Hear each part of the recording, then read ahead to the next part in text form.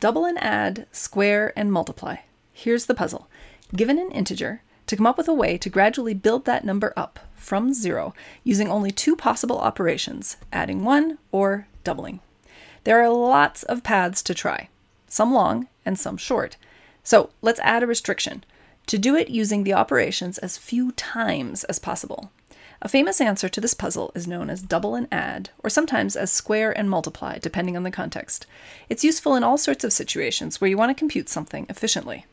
For example, you might come across this puzzle if you want to compute a big power of a number modulo n, or a multiple of a point on an elliptic curve. I'm not going to focus on applications right now, just on the puzzle itself, and the algorithm which solves it. Let's make it a bit more concrete. Let's say you are given a number to reach, like 106. You start with 0, and you're allowed to either double or add 1. Every time you do one of these operations, there's a clap of thunder and the house shakes, so you want to do this as few times as possible. You could solve this by just adding 1 106 times, but the thunderclaps might reduce your house to rubble by then. In fact, I can do it in just 10 operations. Add, double, add, double, double, add, double, double, add, double. How did I find this very efficient chain of operations? I used a trick. I just worked backward. Instead of trying to build up to 106, I try to unravel it instead. If I have 106, what was the operation I most likely did to get there? Well, it's even, so I probably just doubled. Doubling gets me farther faster than adding 1, so I want to do as much of it as possible after all.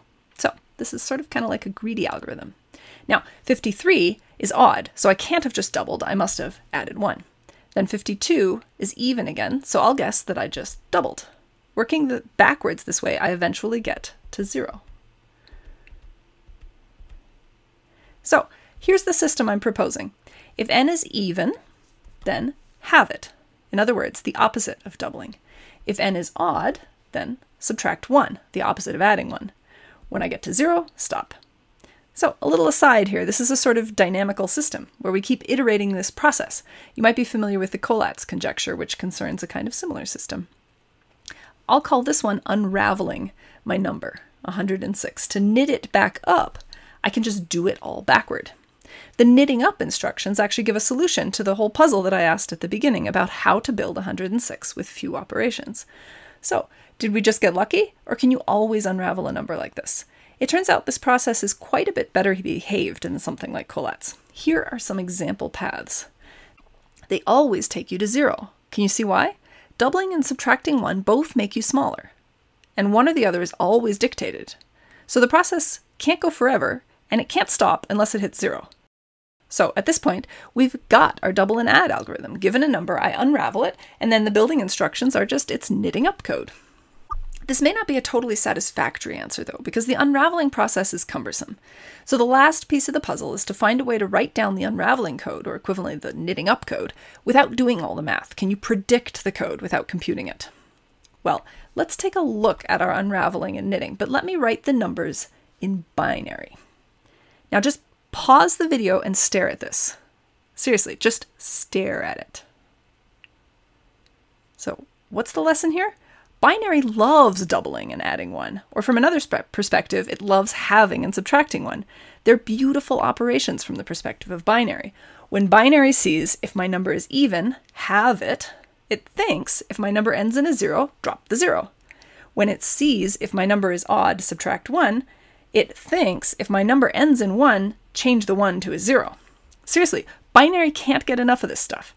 So if you've written your number in binary, to unravel it, you just read the binary from right to left. If you see a 0, you drop it. That's halving. If you see a 1, you change it to a 0, and then you drop it. That's subtract 1 and then halving. It's convenient to group the subtract and halve it, the operation, into one thing, since it corresponds nicely to chopping off one digit. It's just a convenience, but a very nice and natural one. So if we keep going, step by step, in this manner, we eventually reach 0. So the binary expansion of a number just is the unraveling instructions. But since knitting is just unraveling backwards, we have the knitting code too. To read the knitting instructions, we read the binary from left to right. The rules are, start with the number 0, If you see a digit 0, you double the number, and if you see a digit 1, you double and add. First is a 1, so we double. Doubling doesn't do anything, and add 1. Then we see a 1 again, so we double and add. Then a 0 digit, so we double. Then a 1, double and add. Then a 0, so we double. Then a 1, double and add. Then a 0, so we double, and we're done. That's it. So that's where double and add comes from. If you follow the development here, you should never need to memorize anything. Just write your number in binary and unravel it, and the algorithm kind of shines forth.